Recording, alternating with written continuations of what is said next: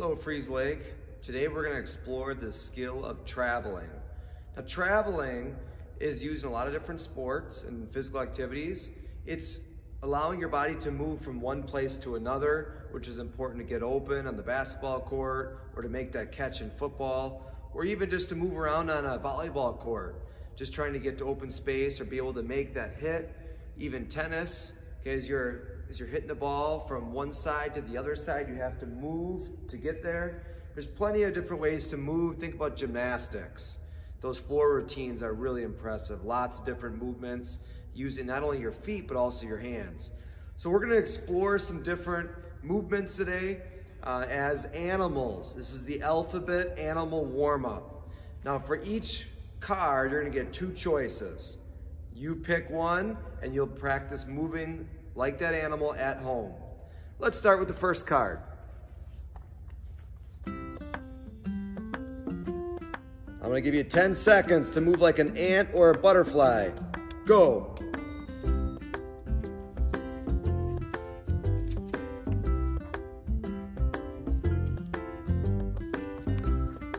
All right, next card. You gotta move like a cow or a dinosaur.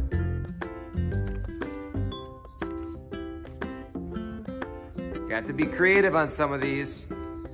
Are the movements fast or slow? Are they heavy or light? Check this one out. All right, this one, you gotta move like an elephant or a fish.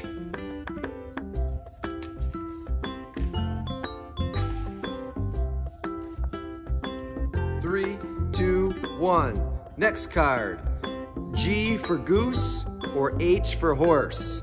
Ready, go.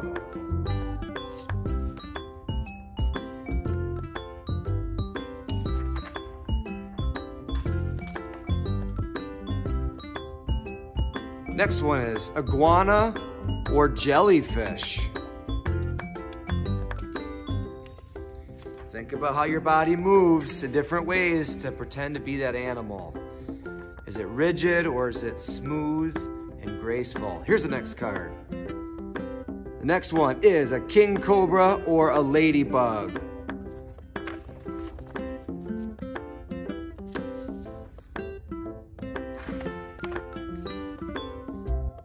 Next one, mouse or narwhal. Ready, go. Hope you got some good space at home. You may have to move some things to the side so that you have room to move and to travel. Next one is O for octopus or P for panda. Go.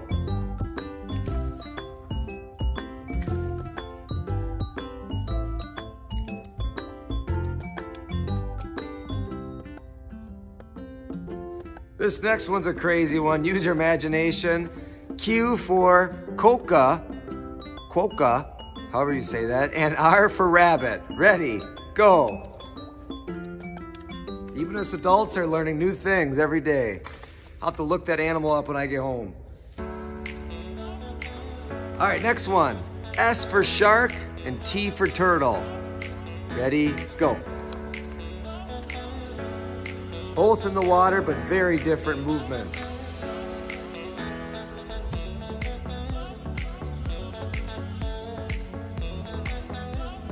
Next one, U for unicorn and V for vulture.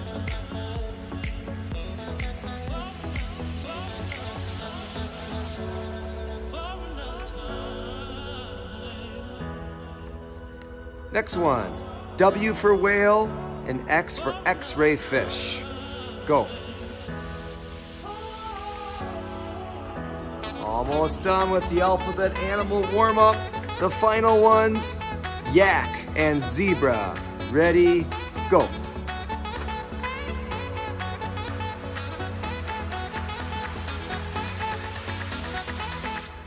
And stop. Great job with that warm-up. Hope you had fun moving around like different animals at home. There's lots of different ways to explore the skill of traveling. Now I want you to explore traveling by jumping. If you haven't done any animals like kangaroo or rabbit, I want you to practice jumping around by moving in your space. Ready, begin. You do some little jumps, maybe some big jumps.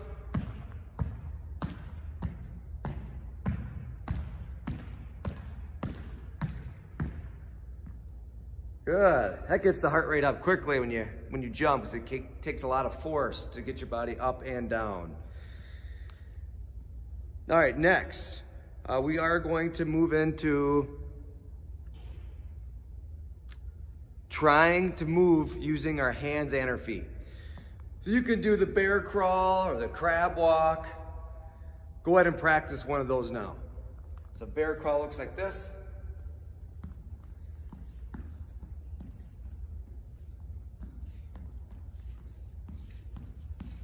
Crab walk, you flip over just like this.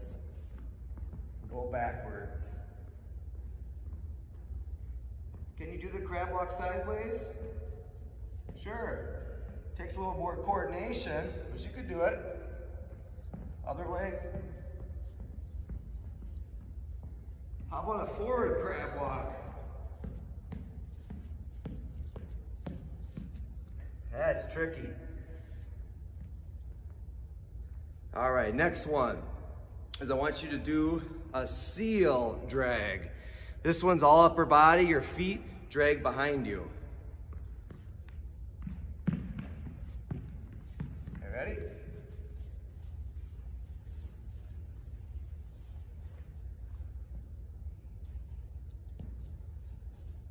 Use your upper body strength to pull yourself along the ground.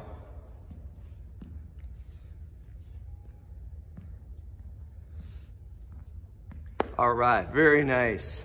We are gonna move into some locomotor movements, and these ones are ones I'm going to do a skills check at the end. You're gonna record videos on your locomotor movements, and I'm gonna just quickly check through them to see on how you did on each of those. And that way I can monitor your progress over the years to see how you're doing on those basic locomotor movements. All right, so the first one we're gonna start with is hopping. Now hopping is from one foot to the same foot. Okay, this is hopping.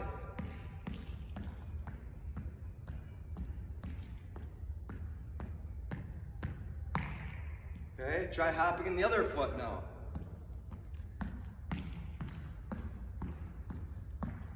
Notice I'm getting my arms up a little bit to give myself some lift off the ground. My knee bends slightly as I land. My other knee goes into the air to help me get a little more momentum. That is the skill of hopping. Next one is galloping. Now galloping, we often think of a horse or a zebra or something with that uneven rhythm pattern, even a deer. Okay, but we're gonna gallop with the right foot forward. Now when we gallop, it's uneven rhythm, and we keep the same foot forward. So you do have to get some air as you do it. The back foot replaces the front foot. So you're gonna be reaching forward and then gallop. Now try with the other foot. Okay, this is your left foot forward. We're galloping nice and smooth. So that is a gallop technique. And make sure that one should be graceful, even though it's uneven rhythm. That one foot should stay in front the whole time. Sliding. Now sliding is like a gallop, but it's sideways. It's like a sideways gallop. Now, this one's used in different sports like basketball or anything with defense, because you have to be able to shuffle your feet quickly when you're guarding. Okay, so let me show you a sliding technique. Okay, so we'll start on this side here. At your house, you're gonna need a little bit of space, especially when you record these, so I can see your technique. Okay, so you're gonna step to the side, and this one slides up, but you're gonna do it with some air. So step, slide, slide. Okay, other way. Nice and smooth. Okay, big steps. You want to get nice strides as you do the sideways gallop, called the slide. All right, next one we're moving into is running. Now running is one we do often in a lot of different games we play, and whether it's kickball, running to the bases, or just running on a track, try to race somebody. But running is one that it's really important you have proper form, because it'll help you to go further, be more efficient, be faster, and it'll be better on your body and your joints. So running, a couple techniques you gotta know is your body should be slightly leaned forward when you're running. Okay, this helps get that momentum going forwards. Make sure that knee comes up in opposition. So if my right hand goes up, my left knee comes up. And then when you put that foot down, you switch. See how the arms move in opposition to the leg? So this is the left hand, right knee. See that? Notice my arms are moving forward and backward. Okay, they're not crossing the middle of your body, the midline. Okay, this is not good form. We want to keep our hands reaching forward, okay, coming all the way up to the side of your face and down to your hip. Okay, nice full range of motion. Remember, we want to do that in opposition with our knees. Okay, and you do have to get some air as you were running, because walking would mean that one foot stays on the ground, whereas you start jogging or running, you actually leave the ground as you're moving. So let's practice some running form. It's not sprinting form, it's running form. So we're just gonna get your knees up, start running. Okay, nice forward lean. Arms moving in opposition. Kind of looks like the pacer test. Beep, beep, beep. All right, so that is running. Okay, really important skill, and also make sure that your heel is the first thing that hits the ground. So we run, our heel hits the ground, and then we rock up to our toe. Heel hits the ground, rock up to your toe. You don't want to stay all on your toes, because that will hurt your foot and your body over time. It actually is not as efficient when we're running. Now for sprinting, for real short distance, that's different. Then we can stay up on the balls of our feet on our toes. But when we're running for longer distances, you should always run heel to toe. Just run in a circle in your space.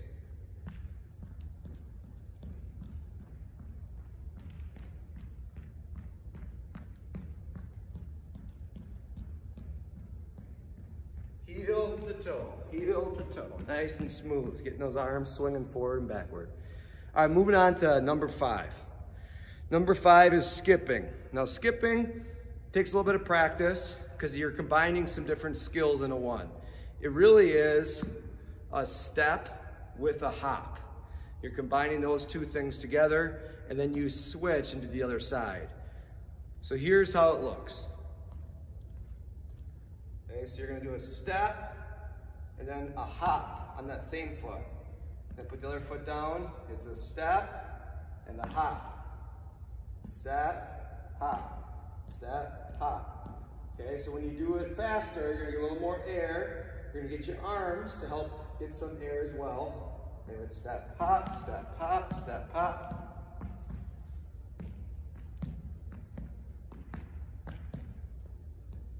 Okay, really important, you get that knee up. Again, you're getting some air, but the step hop motion's important.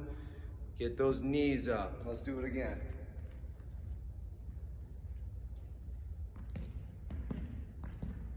Skipping for joy, because you're so excited. A lot of fun celebrations coming up.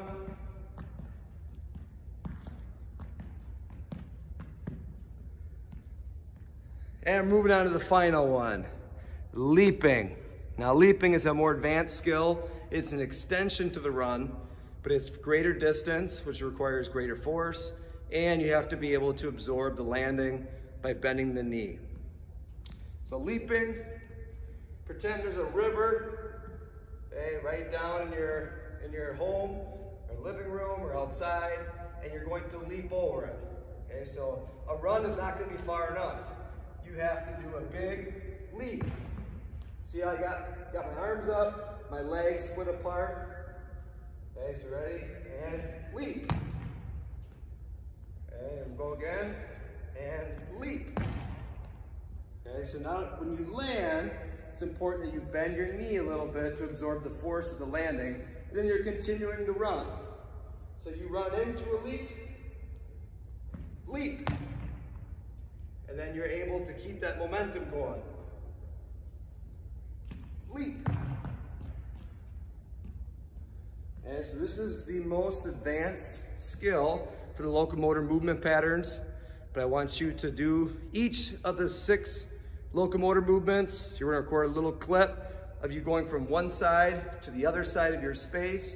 Make sure you have enough room to show me that you know how to do this skill. And if you don't, that's okay. Just keep working at it. Make sure you record that so I can just do a skills check to see where you're at on your locomotor movement patterns. Well, good job today with the skill of traveling.